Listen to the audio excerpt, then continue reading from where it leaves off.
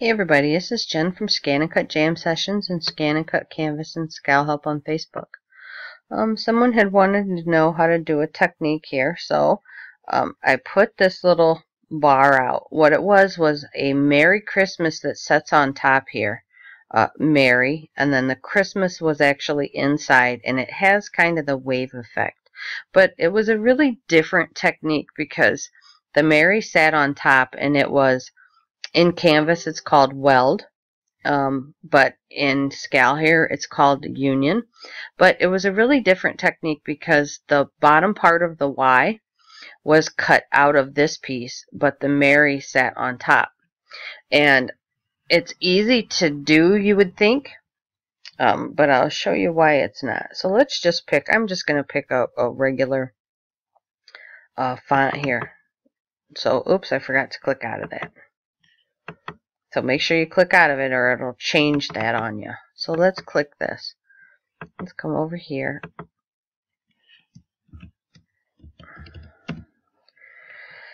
And type out our little words here. Okay. So I want to grow this a little bit.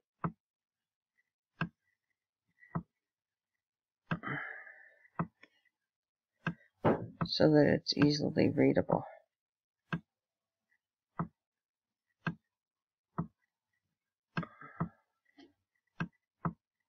Okay. Actually, I'm going to get rid of that. I need to grow this so that my Christmas will fit in there. Okay, and then I'm going to make it a little bit thicker. And to make it thicker, you come over to the wrench, shadow rounded, and I come in and actually change mine to 0.03. And that usually works. So we'll do both of them 0.03. And to save time, I could have highlighted and did both of them. Oh, come on.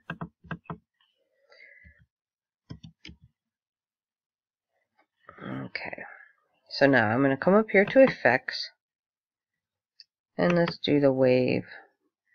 And you can mess around with this and do it however you want. Okay, so that looks okay for that one. And I'm going to set this right up here. And you can come in, ungroup. And of course I can't ever catch that the right way. And you can move this around, put it where you want. Alright, to make it look a little better if the wave doesn't exactly capture it the right way. Or give you what you need. Okay, so let's do this. Okay.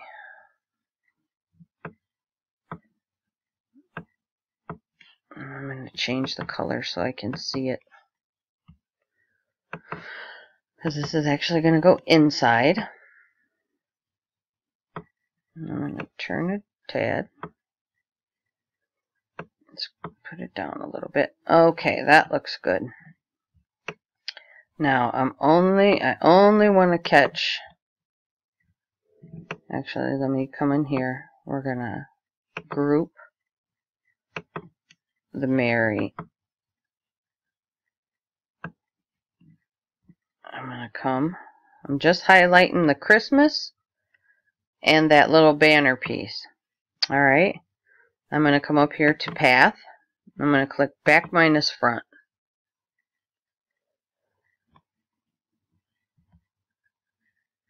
Okay, so now that is all one piece. The Christmas is actually cut out of that now, as you can see. Alright. Now, this little Merry is going to be a little tricky. And I will show you how I do this. I'm going to come in here and I'm going to duplicate it. Because what I need here, I take the knife and I'm going to cut off this little bottom piece.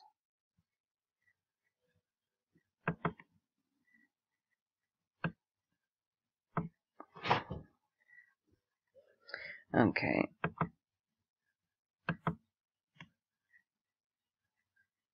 Alright. So I just took the knife and I cut off this little bottom piece. And I'll show you why. Alright.